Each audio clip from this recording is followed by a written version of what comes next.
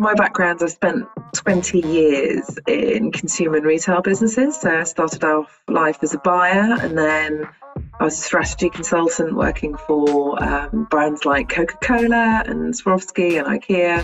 After that set up, never thought I was going to be a founder of my own business. I'm an eco-conscious shopper. So I was walking around my local supermarket and my trolley was full of amazing kind of sustainable challenger brands.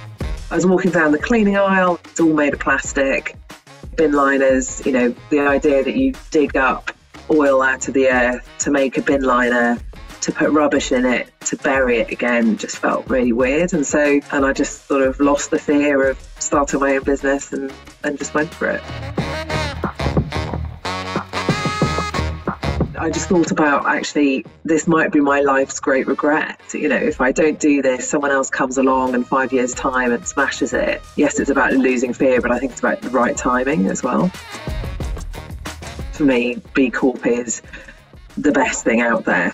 I applied for B Corp as soon as I founded the business. It's helped make decisions. It's definitely helped with kind of brand awareness. So the advice is, are you fundamentally a business for good? If you believe that you have got a role and it's kind of deeply part of your mission of your business, my recommendation would be to just go for it.